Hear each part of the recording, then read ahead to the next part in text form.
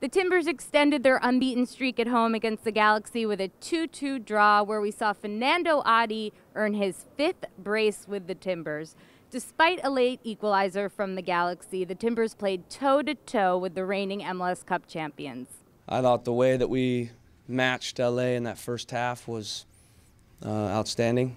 Obviously, against a good team, it's always going to be a bit back and forth, but these guys came out with the right mentality, and they had confidence, and I thought we were organized, scored a great goal, deserved to be up. Start of the second half, we knew that LA were going to push, you know, and I think because they started pushing numbers, we ended up falling back a little bit more than we wanted.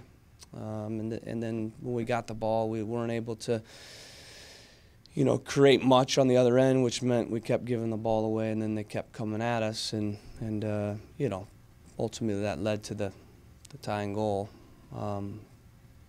But outside of that 15-20 minute period and then the one moment at the end, I thought we played excellent today. We've played against two very good opponents, and we were the better side in both of our games. It's just unfortunate that we didn't come away with the points tonight, especially being up a goal and then being up another goal late in the second half.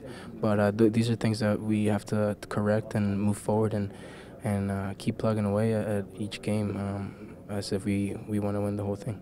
Adi, talk about your celebration after that first goal. I saw you run up and throw your arms around Caleb.